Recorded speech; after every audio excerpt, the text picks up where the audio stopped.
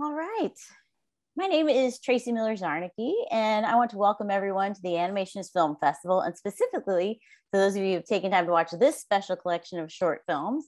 I'm welcoming you to the program created with care and collaboration between Annecy and Women in Animation to share a wonderful celebration of women filmmakers. So I'm thrilled to be moderating this discussion today with some of the filmmakers in this collection. And I'm honored actually to have served on the board of Women in Animation for the past, I think it's 7 years now, as its chair of legacy and archives. As you know, WIA envisions a world where women and all underrepresented genders share equally in the creation, production, and rewards of animation. And we provide the resources and connections to make it happen. You've probably heard about our overarching goal to reach 50-50 creative representation in our industry by 2025. And on that path to gender balance, we align with a number of marginalized groups to support their voices being heard. And that provides richer, more authentic storytelling across this wide tapestry of life and experiences in the world. And so along those lines of we are supporting those voices being heard, that effort circles us back to where we are with this event.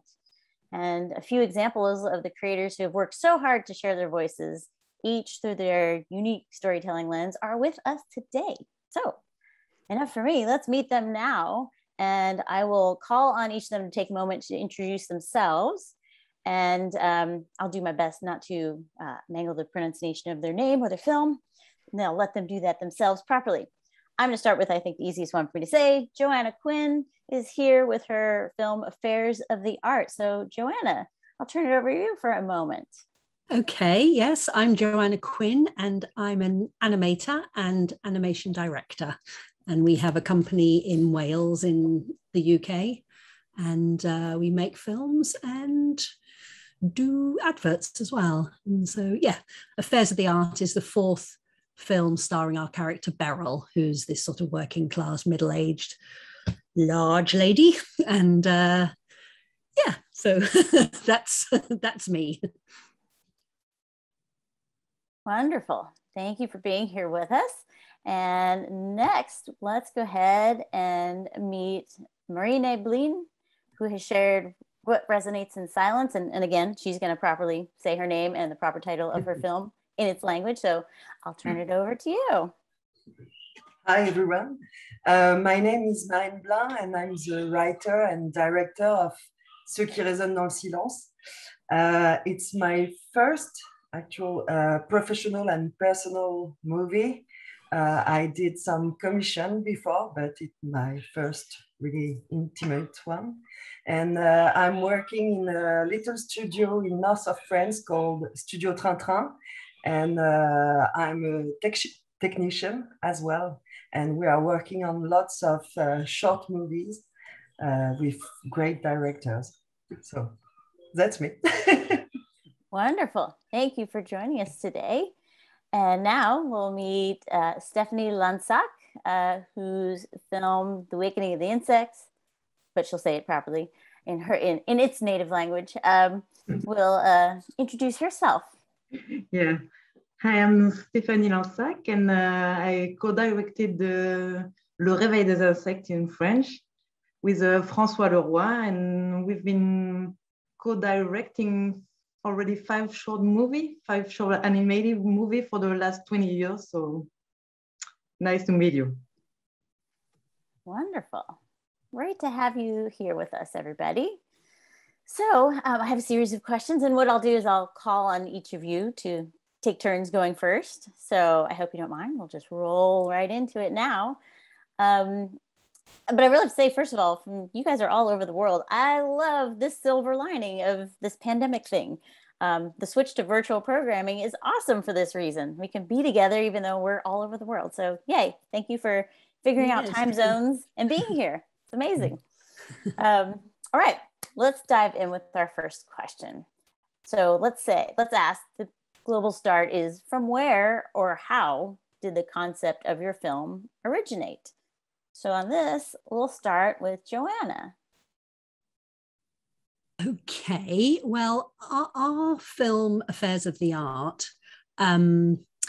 I suppose, I mean, it's a standalone film, but it is the fourth film with the Beryl character in it. And I think it came about because Beryl's character, she's always trying to achieve something and sort of fails or does it or successfully, but in her own way, you know. And in the last film, she learned how to use a camera and explored filmmaking, and was asked to film a friend's wedding, and it was a disaster because she got drunk and anyway.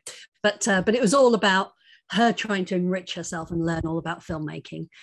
And then we had a big break, and people were saying, "Oh, we really want another Beryl film," you know, and because I think people quite like her character, because there aren't many women protagonists, you know, in animation. So we thought, oh, but I think because we'd done 3 films already, we weren't that not that keen. But I think for us, not the audience, it takes a long time to do it, and so we weren't as keen as everybody else. But then we thought, well, what we could do with this film is bring in more of her family, so that we see more of her character, because you know what it's like when you meet somebody, you think you know them, and then you see their family and you go, oh, I understand now. That's why they're like they are. So by bringing in her sister and her husband and her son, I think we see different facets of her character. And in this film, she wants to become an artist. So that's sort of how it came about. And I work closely with my partner, Les Mills. So he's the writer and I'm the drawer. And yeah, so we're a team. So he wrote the script years ago, and I took very long to finally animate it and finish it.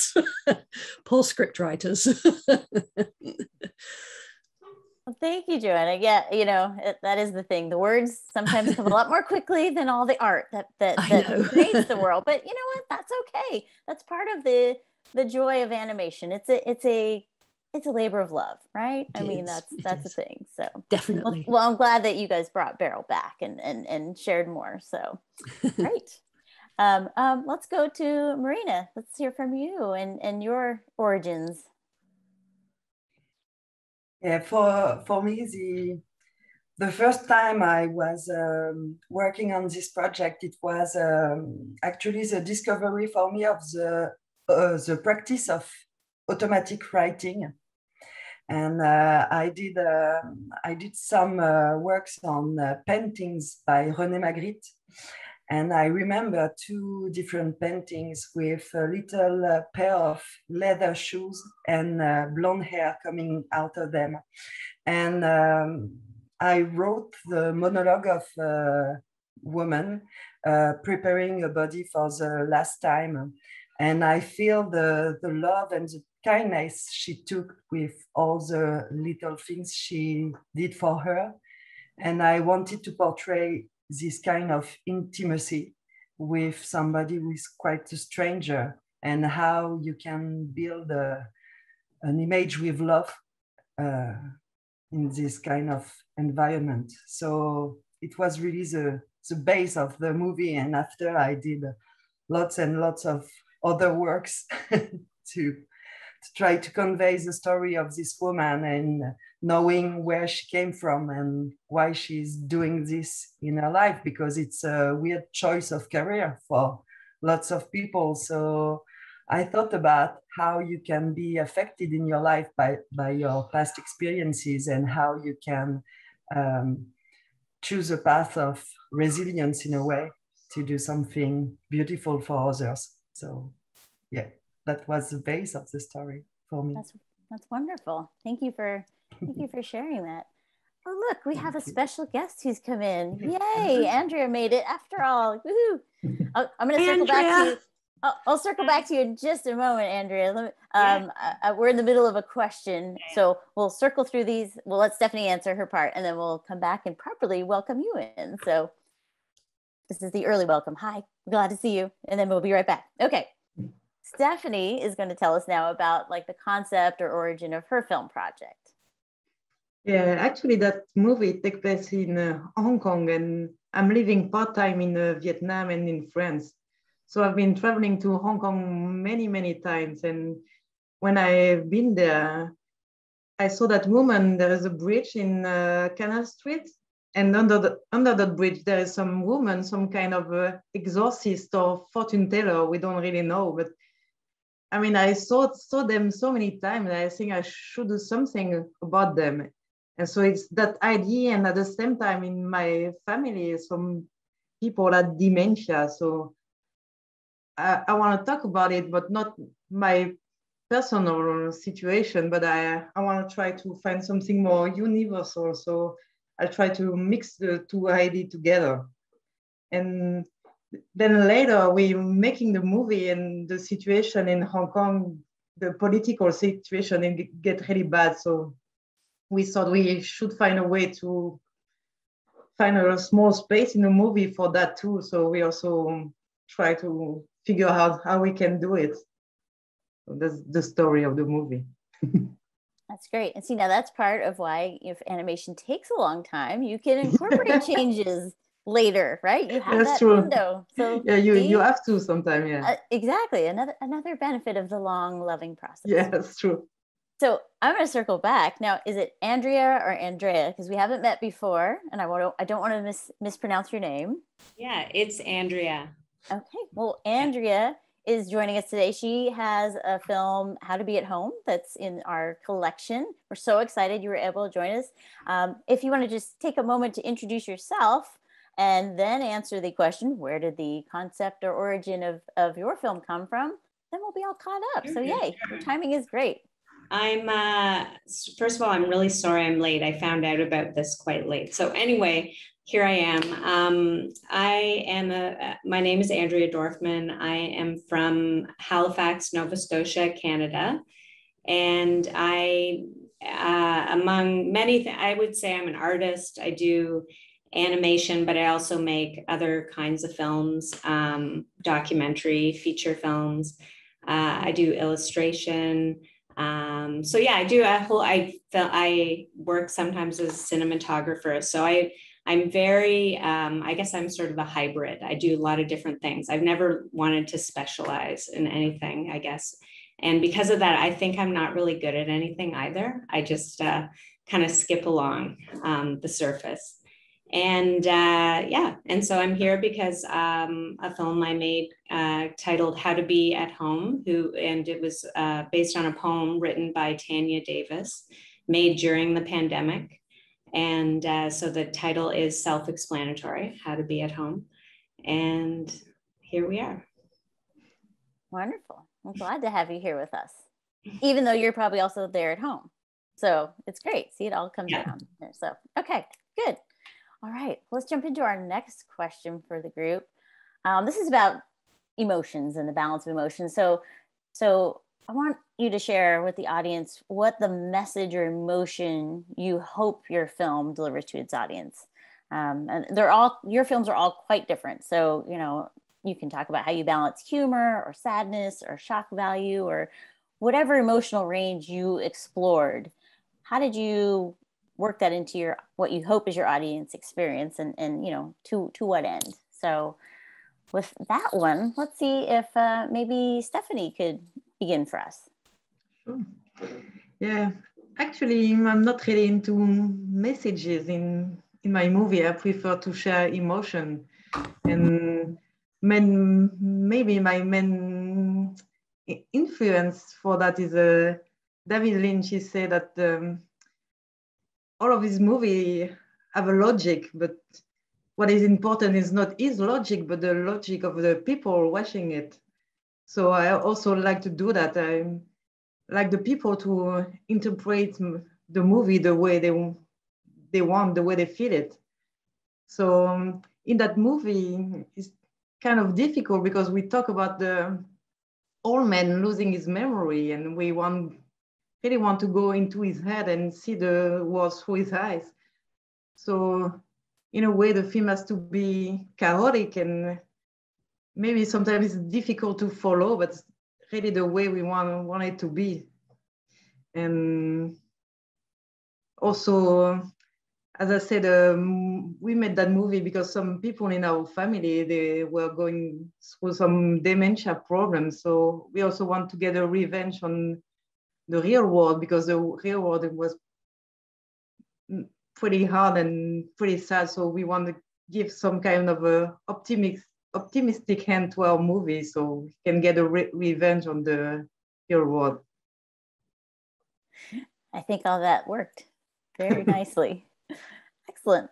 Okay, let's see if Marina wants to share with us now the emotional arc or the message, however you want to go with that. Yeah, the message is a really strong word for me. I'm not, as Stephanie said, really true about a precise message in a movie. For me, it's more about beginning a conversation with ourselves and with others. So it's more how we can relate to each other, talking about our own experiences. And so for me, the film is not, even with the subject, it's not dark, it's not sad. For me, I see it with a kind of light at the end, because it's something made for some other people. So for me, it's really about letting the spectator have a place in the movie to be able to reflect on his own experience. And maybe the great thing is at the end, you can have maybe a conversation or discussion with some people, with some images coming back to you. And if you want to share this kind of experience, it's great. And it's also, I think, because our relation to death and grief is becoming more and more kind of a taboo, I think, in our society. You have to hide the dead body, you have to hide the sickness, the disease. So yeah, it was important for me to have a space to explore that, and to say that it's okay to have a choice, and it's okay to grieve in your own manner, and to share that all together. So yeah. That's great. Thank you. Yes, very deep subject to dive into and explore. Andrea, will you share with us? Sure. It's interesting because the approach for this film I did is a bit different, because it was written beforehand. And so when I received it was a poem, in some ways I have to find meaning from that I can sort of use as a place to begin animating.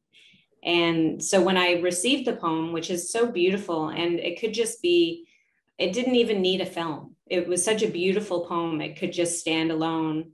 And yet, I guess adding animation to it can allow it to go somewhere else. And so the process for me is finding, I sit with the poem for a long time, and I go through it, I read it again and again, and then I step away and just see what images come. And I think that for me is the intersection of the poetry and myself, where perhaps that's where the meaning, for me anyway, begins. And then I don't storyboard or anything. I just start and see where it takes me. And I think when, like a lot of art, and I think the other filmmakers have already spoken to this, then there's another layer of meaning that people bring to it when they receive it, which we can never know. And that's sort of the fun discovery of talking to audience members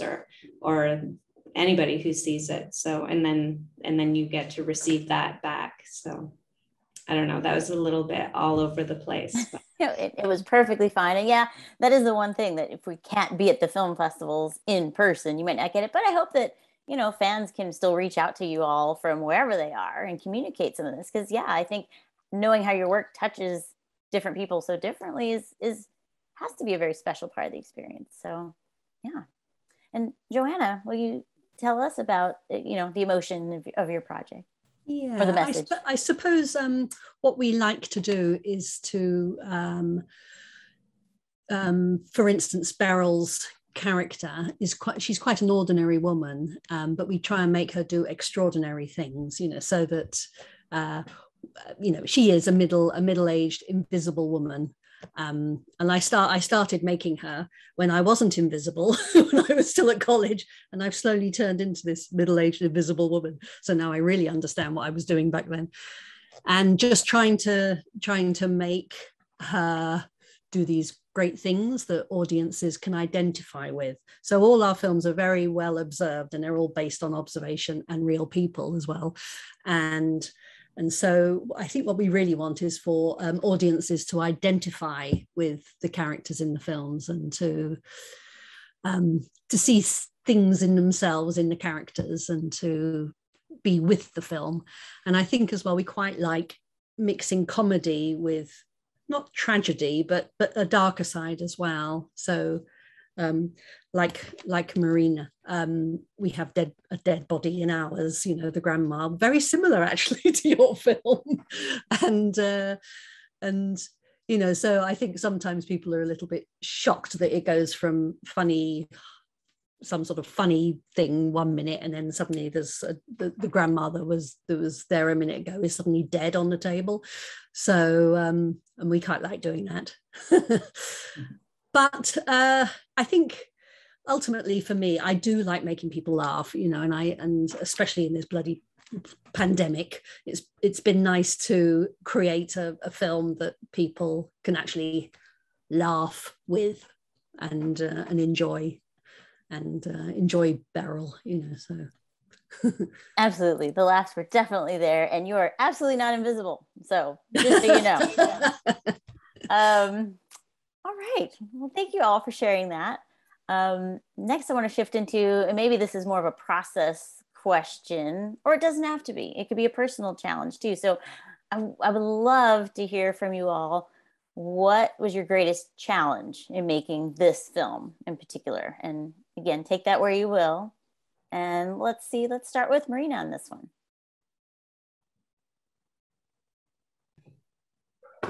Yeah, so for me, I think maybe my greatest challenge doing this was dealing with a really lonely process, I think, and trying not to be to be just cut off my film because of all the stress of the first professional and personal one. It's always something.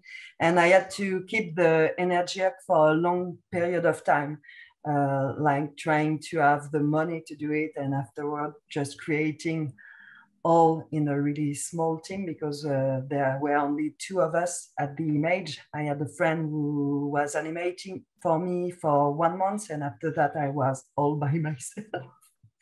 And I tried to balance the work on this short with other works I was doing at the time to be able to have money and to live. So yeah, for me, that was my first real experience of that, but I'll do it again in quick. So. We're all glad you survived that experience. So yay. Thank you. Congratulations. Andrea, talk to us about your greatest challenge on this project. I would say the biggest challenge was time. Because this was part of a series of films that were made during lockdown, and I started making it at the beginning of lockdown, at a time when no one really knew how long it was going to last. There was this feeling of, unless I finish this quickly, it won't make sense anymore, because this lockdown, maybe it'll last a month only, or 2 months. So in the beginning, I thought I only had maybe a month to make the film, and that extended to around 2.5 months. And had we known that this lockdown, or, that was in June of 2020.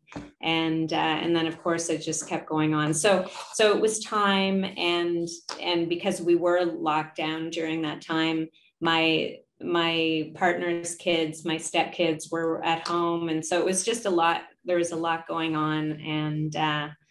And yeah, so, but in the end, you know, you look back and you think, oh, that was just such an amazing time as well. And like to be able to have that project during that time and creating it. So it's sort of both sides of it. I have really good memories of making it, but at the beginning anyway, a little bit of stress coming out of the gate that it needed to be done quickly. Yeah. Remember when we thought it would only be like a few weeks or a couple months of pandemic? Remember that? Wow. Yeah, that was a fascinating time. But we're glad that you did use that time to make this film. So even if you had more time than you thought, we're glad you got it out there. So let's ask Joanna to share on this one what the greatest challenge was for you. I think the greatest challenge was to stay sane, because it took me 6 years to animate, and that was pretty intensive. That 6 years, you know, it was every single day, you know, working, and so yeah, it did go on and on and on. It just took so long. I don't know why it took so long. I mean, there were lots of other things happening, but it just got spread out. It took me ages to get the storyboard right, so that was very painful. I think I started to enjoy it when more people came on board, and then it became a much more of a team effort, and it became more fun, you know, less torturous. But I think it was really the length of time, especially because I've made films before and people were waiting for it, and it had been such a long time since I made the last film. You know, I was just so embarrassed to keep saying, no, it's not finished yet, it's not finished yet. And that I couldn't actually see when it was going to be finished. So it was hard to keep motivated, I have to say. But having a really supportive team of people around going, come on, we can do it. You know, it became, right, we can. And we did eventually. But it was the time. Got it. That makes sense. That is a marathon, but you got to the finish line. So yay, yay, woohoo, all the crowds cheering. Love it. Stephanie, tell us about your greatest challenge on your project. Yeah, I think I'm quite lucky because I work with a really small team, but we've been working together on many movies. So in a way it's easier, but to be honest, always the hardest part is to find the fundings. Even if in France, we're really lucky, we have a lot of fundings, but it's getting really, really difficult. Maybe also because we did a lot of movie together with Francois. So now it's a 6th movie, and sometimes the people, they don't know why we made so many short films. We should do a feature film or something. And yeah, it's really difficult to get the money. And I'm quite worried for the future. I don't know if we can continue like that, but we'll try. Well, we're glad you keep trying, and whatever length it is, it's worth telling. So we're really stubborn. So yes. All right. Well, thank you all for sharing that. Everybody always learns from other people's challenges. I love asking that question because, you know, some people feel like, oh, I'm never going to get through this. But you know what? You can. For that reason, that reason, you can. So wonderful for sharing that. Okay. So now we're going to take it into a more personal place. And I'd love for you to share what you learned about yourself in the making of this film. So let's start on this one with Andrea. What did I learn about myself? I mean, one of the things I really learned about as far as being an animator or doing animation is that for me, what I love about it is the process of discovery and invention. I don't think I could I mean, a friend of mine recently asked me if I storyboarded, and I finally had to admit that I don't storyboard. That for me, I start somewhere and then end somewhere else entirely. And what keeps me engaged is that process of discovery along the way. So I think that's what I discovered, that I'm just, at least right now in how I want to tell stories, I don't think I'll be that kind of animator that plans everything out ahead of time. And it actually makes it difficult to bring other people on in a way, because I'm constantly shifting gears and, you know, I just don't know what's going to be up next. but somehow I think it can work. Yeah, I think that's what I learned. But that being said, I would never sign myself up for every project being like that. It's just this project, I really could identify with that. Got it. I would think every project experience is unique in what you go through based on your life and your time and all kinds of circumstances, but that's good recognition you had there. Joanna, how about you? What did you learn about yourself in this project? I learned that I'm very patient and that I can keep going for many years. But a couple of things that I did learn is that a lot of Les's writing included a lot of lip sync. And at the beginning I was going, oh no, this film's going to take long enough as it is. Let's avoid lip sync. Perhaps she could have her hand over her mouth, or, I was trying to think of all like clever ways of avoiding lip sync. And on a couple of the scenes, it was unavoidable. So I did lip sync, and then I discovered I loved doing lip sync. So, and of course, it's all about acting. And then I got obsessed with doing all the lip sync scenes. So that was really good fun. And I also discovered that I really enjoy directing and working with people, because we didn't have a very strict deadline. We didn't have a deadline. That's why it went on for 6 years. But the positive side of that was it enabled the people who were very young on our team to learn. It was a bit like extended college. We were all learning, and that was really lovely as well, having the space to explore stuff and try stuff out. And being prepared to fail and then redo it and try it again. And so that was really, really nice. Yeah, so I think probably learning that I love direction, learning that I love lip sync and performance, and learning that I knew I liked teaching, but realizing that I really do like teaching as well. That's wonderful. That sounds like a good combination there. That's great. And we always believes in like mentorship and teaching the next generation and all that. So it's wonderful that even on a short film project, which often is a one-woman show, you had some space for that. So It's wonderful that you could incorporate that as well. So great. And Stephanie, tell us, in your process, what did you learn about you? I maybe realized that this movie is part of a global work that I started a long time ago, and it's important to be coherent. And I think the most important is to be true and to be sincere, even if sometimes you get some pressure tell you to do like this, like that. I think it's difficult, but you have to realize that you don't have to please the audience. It's difficult, but you have to, if you want to do your own stuff, you really have to follow your line. Everybody wants to be loved and everybody wants his movie to be loved, but when you're making it, you have not to think about that too much.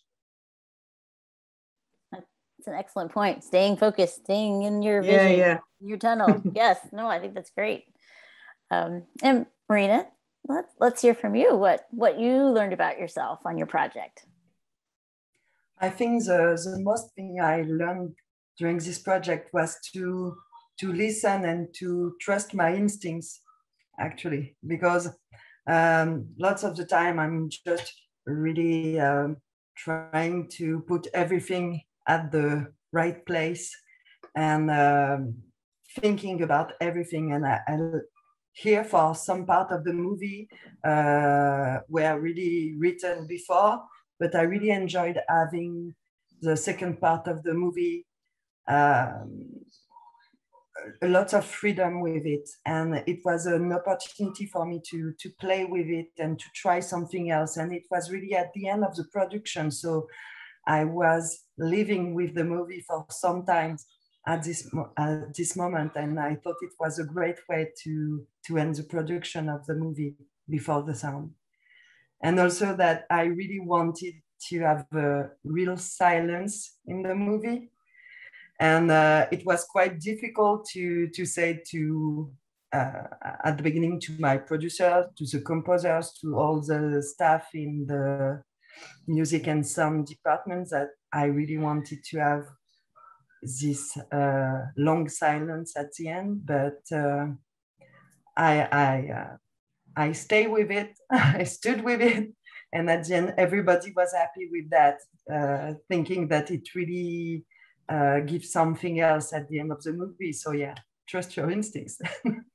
Yeah, I could see that would be a difficult conversation to have with a composer. No, nothing. Yeah, Silence. No. So everybody will think that there's a technical issue or something. Check the theater, check my computer, what's happening? No, but that is a really good example of staying true to your vision. This is what we're doing. So good. Well, thank you for sharing that. All right. So let's think now, like, you know, what I hear from you all is, you know, every opportunity is an opportunity for growth and evolution. And it's so nice that you share it, talking about it, but also in what the final film is. So let's take that to the next step. So based on this production, or maybe a past experience, those of you that have done other films, how has your process of bringing your film concept to reality changed? There's something you've learned. How has that changed your process? So this one, let's see if Stephanie wants to share first. Yeah, at the beginning, I was really scared to write scenario. I always start by the images, maybe because I study in an art school, so it was kind of natural for me. But more and more, I enjoy writing, and I don't like drawing anymore. So it's kind of funny. And also in the technical process, we had to change some stuff because as we're living sometime in Vietnam, sometime in France, and we wanted to be able to bring the work with us, and also we're traveling a lot. So at the beginning, we were doing animation by hand a lot, and we use a computer more and more, so it's easier to be nomad and bring the work. That's what changed the most, I think. Yeah, that's a great point, being able to work from anywhere. Andrea, how about you? What have you changed, or would you change in your process moving forward?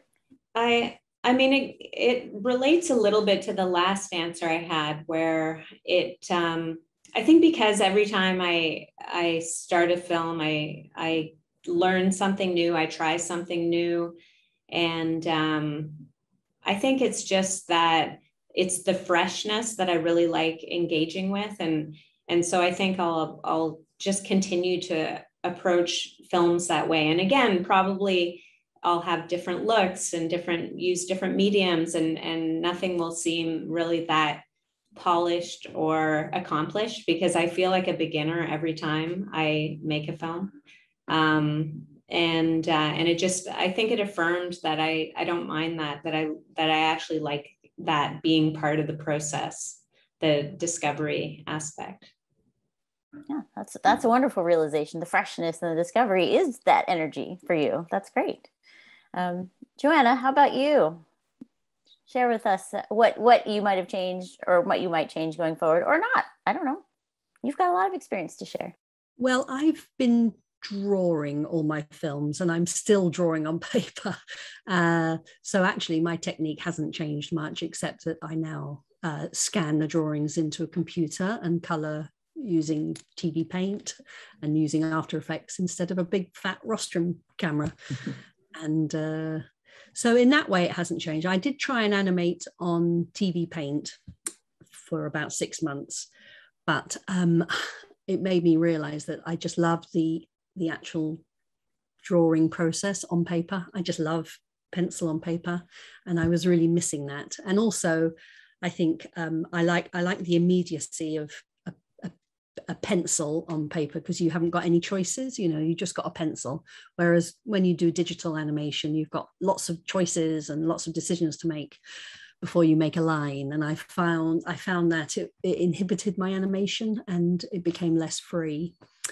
Going forward, what I would like to do is to try and get back the freedom and lack of fear that I had in my first film, Girls' Night Out.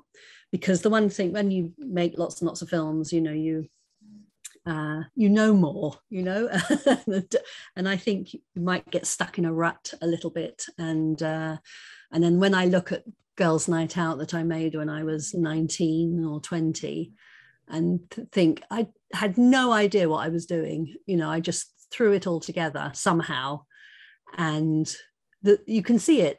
It's got that energy, and and it all just came together.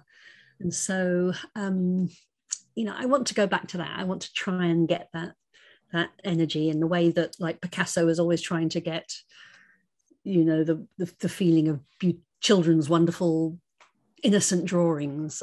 So I think that's what I want to go opposite of polished and more expressive. That is a great realization. And I wish you good luck doing that in your next one. That's amazing. So Marina, this being your first one, I don't know, like, you've got a lot of opportunities here. So share with us, what do you think you learned, or how will you change your process rather going forward? For me, I really want to explore more the notion of automatic writing, because I find it quite fun to explore.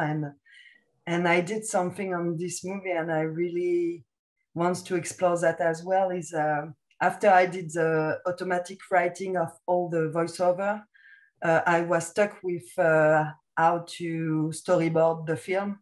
So I did automatic drawings for several weeks, and I did hundreds and hundreds of drawings. And I think that's quite refreshing, not to know what to expect of the experience, and just to have some different materials to go with, and to be surprised by it. So I think that's the thing I want to explore more, and I have to keep doing that on traditional techniques with paper, because, as well as Joanna, I think I really enjoyed so much. I really need to be in contact with the material, so it's quite important for me to stay sane during the making of film. So that is true. We need you to be sane enough to finish it and get it out there and share. Yes, that's a good realization.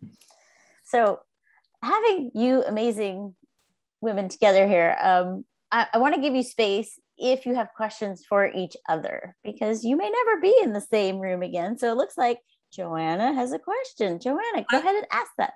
I have a question, because I've seen all your movies and they're all wonderful. And I just want to ask, because they're all so different, and I just wanted to ask about the techniques, how you all work. That would be good to know. That's great. Well, let's pick someone to start with. Let's ask Stephanie to chime in on that. My work is a mix of video and photography with drawing on a computer. And what software do you use? After Effects. Ah, right. Yeah, it's some kind of 2D, but it looks like 3D, but it's not actual 3D.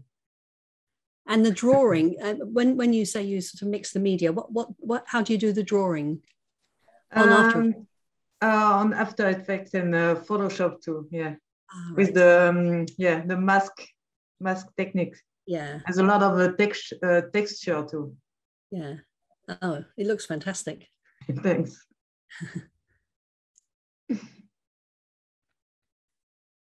Now I pressed the mute when I shouldn't have. Andrea, tell us about. Go ahead and answer that for Joanna. That'd be great. My film is really old school, and I feel like you could probably just tell by looking at it. I drew directly into books because it was the lockdown. It was going to take me weeks and weeks to get animation paper. So then I thought, well, I have all these old books, I'll animate in the books, because books are just natural flip books. And so I drew. I looked, I had, what is that program called? It's really stop motion frame, Dragon Frame. Yeah. And so I had the computer looking at me, and I draw in the books and look in the computer and then flip it and use the onion skin and draw that over top. So that's how I did the flip book look. And then every once in a while, because it was taking so long, I'd intersperse it with stop motion. So then I'd abandon that if I could, if it made sense for the story, and then introduce paper cutout stop motion, and tried to have like a sort of color palette that was consistent to keep both of those elements in sort of dialogue with each other. And because there was no editing, because it's chronological, and I had the poem in the stop motion software. Like, Dragon is such a great program. Like, it's so easy to use. And so I just had it underneath. And so I'd hear where I was at in the poem. And then when I got to the end, it was just done. And there's nothing else, like no other, I did have to put it together in Premiere Pro just to properly have the, I guess the audio, but because the titles were a part of it, is just very simple.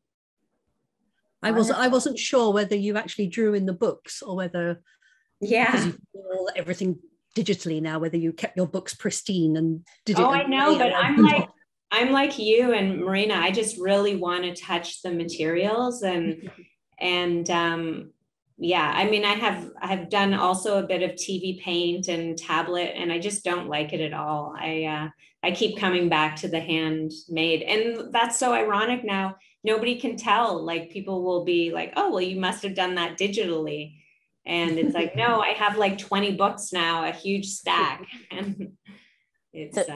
So conversely, like, Stephanie would not be dragging those 20 books around the world back and forth between France and Vienna. So it's wonderful how you can all make the most of where you're at and how you want to create. So, well, I had no choice either. It was in the lockdown time. No, you were there. No, you made the most of that. And Marina, I think you need a chance to answer this question of Joanna's as well.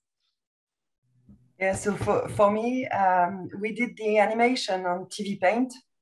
For the big movement and the camera, all traditional animation on TV Paint. And after that, I printed the drawings, and I did some work on with oil pastels on paper. So there were 4 steps to each drawings to put the yellow into it, and then scratch the yellow to have my line coming out, and doing all the little shading after that. It was not the really great process to do it quickly, but it was kind of fun. And for the second part, I took some pictures to have some references, and after that I just did some drawings, live drawings with charcoal. So very beautiful. That's great. And how long did it take? To write it or to do the artwork? To do the artwork. I think it was almost 2 years. Mm-hmm. With 400 oil pastel going into the process. Wow. But it was 2 years on and off, because I was working on other projects at the same time. So maybe it's less than that, but it was 2 years doing the animation on TV Paint, and after the drawings on paper. Oh, well, you can have a lovely exhibition of all those drawings. Yeah. I was gonna ask where all the drawings are now. So yeah. In boxes, like everyone. That happens. And yeah, and what about the books and Joanna, your drawings? Where's everything? Where's your archives, everybody? I'm in charge of archives for women animation. So if you're not properly taking care of it, I'm gonna say send it to us. We will preserve it for you. Okay. But I've got mounds of boxes. I've got boxes and boxes. So we don't know what to do with them all, actually. We've got so much artwork. Okay, well, I do hope that you all do something to preserve this, because this is important for the future. This is history you're making, literally. So anyway, okay. So maybe we have time for one more question within the group, if you have it. If you don't, that's okay. So if anybody's dying to ask a question, just wave or put your little hand up or something, and we'll jump into that. But if not, I have one more question. No, go ahead, Marina. Go. Ask the question of the group or specific person. It's a quick one, but just have you some new projects going on, or or is it a secret or something? But I'd like to know if you are currently working on some other things. That's an excellent question. Let's ask Stephanie. What's going on with you, Stephanie? Oh yeah, many projects. I don't know if we have time to make it all, but maybe 3 or 4 short movie and 1 feature or 2, but I don't know. Yeah, we'll see. Exciting that you have options there. That's good. Oh. That's great. Andrea, how about you? Like Stephanie, I have a lot of different projects and different stages, but the project I'm currently working on is another animated film. It's called Hairy Legs, and it's about a girl who realizes, like, why am I shaving my legs? And yeah, that's what I'm working on. That's an excellent question. I want to hear the answer to that because, man, we spend a lot of time doing that. Some of us do. Anyway, okay. Joanna, what about you? We're nothing. We're thinking of ideas at the moment and just recovering really after making that film. I think 6 years you get a reprieve here. You do. You really do. So yeah. I'm catching up with my hoovering. Yes. Well, that yeah, that'll always be there, but still, I hope you're doing other fun things also. So Marina, why don't you answer the question as well? Tell us where you're at. I'm currently thinking about a new short film, and I do lots of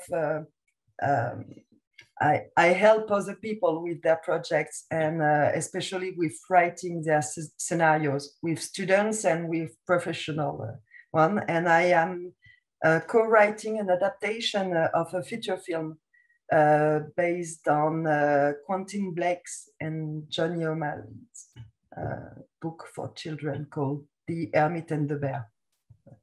We'll see if it works. Wonderful. You've got a lot going on there. Many plates, different plates you're spinning. Very exciting.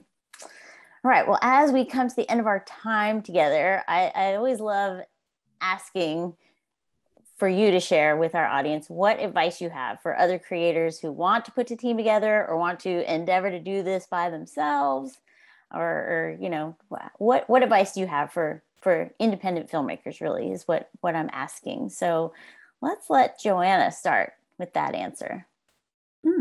Gosh, maybe just try and keep everything small and simple. Don't think too big, because then you get bogged down with all sorts of stuff. I think, like a lot of students leave college and want to set up a company and get work and stuff, which is fine. But then I think if you are setting up a company, build it around a project. Get the money, get the creative side sorted before you start thinking about the business side, because otherwise you'll be doing stuff to pay for your rent and you won't be doing what you really love to do. You end up doing stuff for money. So and to just try and be original, because we do observational work. Your own stories are the best stories, because they're your stories, and that's what people want to hear. Original stories. You might think they're boring and because you're living them, but believe me, no two people are the same. So keep it original, keep it personal, and keep it small. That sounds like all very sound advice. Thank you for sharing. Andrea, what do you think? What would you give for advice? Oh, you're on mute. Somebody has to do that on every. I just mute. I know muted myself. Anyway, yeah. I would say just that's, first of all, that's such good advice that Joanna said, just to start small. And I would say the same thing. Just start. Start small. And I'm going on the other side, which isn't involving a team or maybe even no funding, in the sense that animation, the beauty of it is you can teach yourself and you can make something out of nothing. And so I would just encourage people to experiment and to start and see where it takes you. And it's not something that you even need to go to school for. There are so many tutorials online, and to just play and see if you like it from there. because I know a lot of people come out to film festivals to just for the love and enjoyment of watching films. And if it's something you love, you might want to do it. So just try it out. That's wonderful advice. Thank you for sharing that. Now, Stephanie, what do you have for advice to share? It's pretty difficult now. They say all the good stuff already. That's okay. You can second it. It's fine. Yeah, I would say keep it small is important. To work with people you trust, and it's really long, so you have to be really patient too. And yeah, just go on and take risk and don't be scared. Excellent thoughts. Yes, great sharing. So, Marina, what would you share for advice? Same thing that everybody else, but I think, yeah, don't be afraid of failure. I think is a big one. To try to experiment and to see what's coming. And the most important thing for me is make it personal. Don't be afraid to go deep and be sincere. And I think that's a sure way to connect with people. So, yeah. That's wonderful. That's great sharing. Well, with that, I think we will wrap up our time together today. And I just want to say thanks to everyone for joining us today and for logging into the Animations Film Festival and participating in watching this special collection of films by our wonderful women filmmakers today. I want to say I wish all of you watching continued health and happiness out there in the world. And to lovely filmmakers, we wish you continued success with sharing your voices so well with the world, however you do it. So thank you all. And I hope everyone has a great rest of the time at the festival. Thank you. We'll say bye now. Thank you very much. Thank you. Bye. Bye. Bye.